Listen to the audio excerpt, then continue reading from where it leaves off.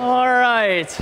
Welcome back. This is the start of week 4, and this is CS50. And this is an actual receipt that floated around online after someone photographed it. It perhaps speaks to what goes wrong when you have the problem of floating point imprecision, particularly bad if it's a cash register. This is, just to zoom in, this is the receipt from a restaurant. And again, things should probably not cost 1.48999 cents, probably unintentional. But computers make mistakes, and apparently people buy computers with mistakes. So looking ahead to this week, so problem set 3 introduces you to this sort of age-old game of the game of 15, whereby you've got a little board like this, and the goal is to move the puzzle pieces up, down, left, right, so that you order them ultimately from top to bottom, 1, 2, 3, 4, 5, 6, 7, 8, 9, 10, 11, 12, 13, 14, 15, with a blank in the bottom right-hand corner.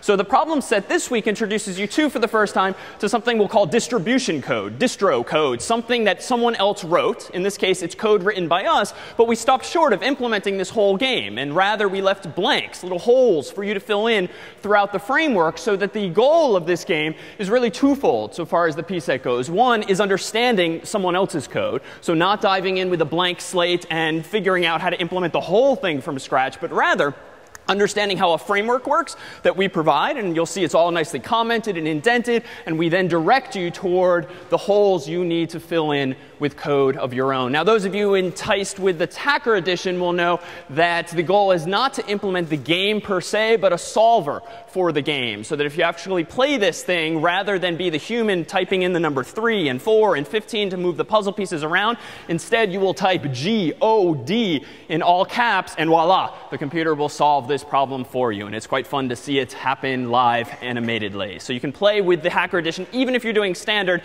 in the appliance, because we've included the solutions to both in CS50's own directory. So also as part of this problem set is an opportunity to dabble with a couple of sorts and searches. So you'll be asked to implement essentially binary search. And we talked about binary search. We looked at Sean's implementation of binary search on video last week. And there's a couple of ways you can implement it. Do look back at the walkthrough from yesterday on video if you've not already, if you need some guidance there. And then you're asked to implement sort, because again, this notion of sorting elements is what ultimately empowered someone like us on stage to find numbers more efficiently, more quickly. We were able to find Mike Smith in the phone book some 4 weeks ago because the thing was sorted. But that begs the question, how expensive, how time consuming is it to sort?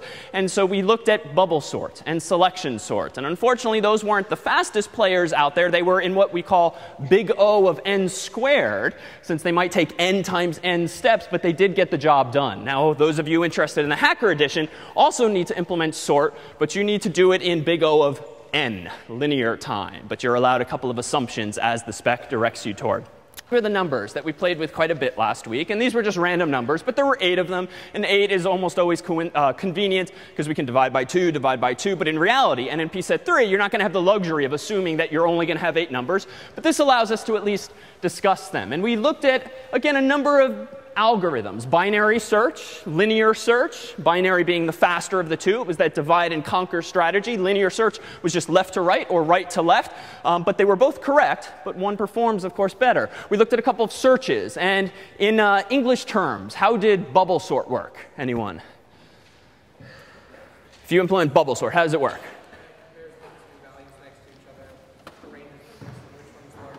OK, good. So it compares 2 values that are adjacent to one another. And in short, if they're out of order, swap them. And then repeat, and then repeat, and then repeat, and then repeat. And at what point could Casey or anyone sorting n elements stop doing those comparisons? Did she just need to walk across the stage once, comparing these two, these two, these two, these two, and by the end, done with bubble sort? Well, no, because remember, in bubble sort, in the worst case, the person who's all the way at the end, if we had the number 1 completely in the wrong spot, he or she might only bubble up 1 place despite Casey's pass through the entire list of people. So Casey potentially had to go back and again and again and again, potentially n times. And that's where we got the n squared from. So what about selection sort? This was the first version. And it was actually pretty intuitive, pretty consistent with what a normal human being would do. How do you define selection sort? Just in English. How do you? Someone else. Anyway, yeah. So you find the lowest number and put it all the way to the left? OK, so you find the lowest number and put it all the way to the left. Perfect. perfect. And then repeat, but you do it with the next smallest number, and then the next smallest number. The problem with this, though, is clean and as intuitive as it is, it too involved just as much work. Because recall, if the list was completely backwards, number 1 is over there, number 8 is over there, Casey would have to go all the way over here, find, oh, here's number 1. Let me move him or her over here and just evict this person and just swap them over there, because they're in random order in the first place. It doesn't matter if we just shove them to the end anyway. But now she has to repeat. And who knows where number 2 is? So you have to look again and again and again. And finally, we get to n squared again, because she has to make n traversals back and forth across the stage, each time looking at potentially some n or n minus 1 or fewer humans. So to see this in action, we can actually look at this visualization, which is a little this shows us not just the ones we looked at, but a few others as well. So this, again, each of the bars represents a number. Smaller bar is smaller number. Big bar, big number. And in a moment, I'm going to click that green arrow at the top. And you'll see there's a few more sorts in this world than just selection sort, bubble sort, and merge sort, which we looked very briefly at the end of last time. There's insertion sort. There's quick sort. There's shell sort, heap sort, a couple of which we'll come back to eventually. But there's dozens of these things. And really, it's the principles of just a few of them that we'll focus on for now. But the takeaway here is this. I've clicked random order so that we've just kind of got some random numbers, small and big, in there. If I click go, what's neat about this visualization is it's going to show us more than 3. It's going to show us all 8 of these algorithms at once. And recall merge sort won last time. He's doing pretty well this time.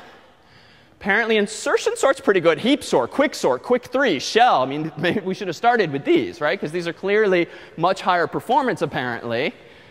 Here comes insertion sort. And there's n squared for you. So as simple as selection sort was, and as intuitive as it was, and as correct as it was, it's clearly suboptimal, at least on random inputs. And we can do this again and again, but unless you get lucky, whereby maybe they're all sorted initially, those 2 algorithms in particular are going to perform and feel slower, and thus is n squared. So hopefully we can do better. In fact, if you might not have seen this a few years back, a certain someone was running for president, and he was actually asked this question of which of these various sorts would you use? It's perhaps worth hammering home this point that n squared is indeed a little slow with this interview with former Google CEO Eric Schmidt.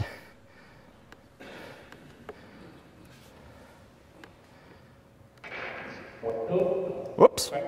Start at the beginning.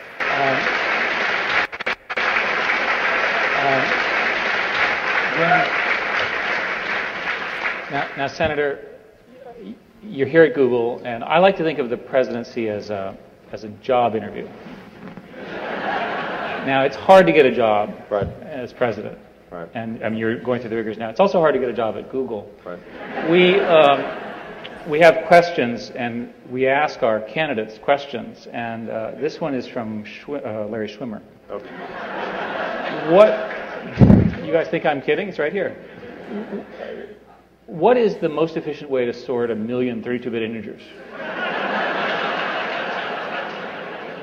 Well, I'm sorry. Maybe no. I think that's not a. I think the bubble sort would be the wrong way to go.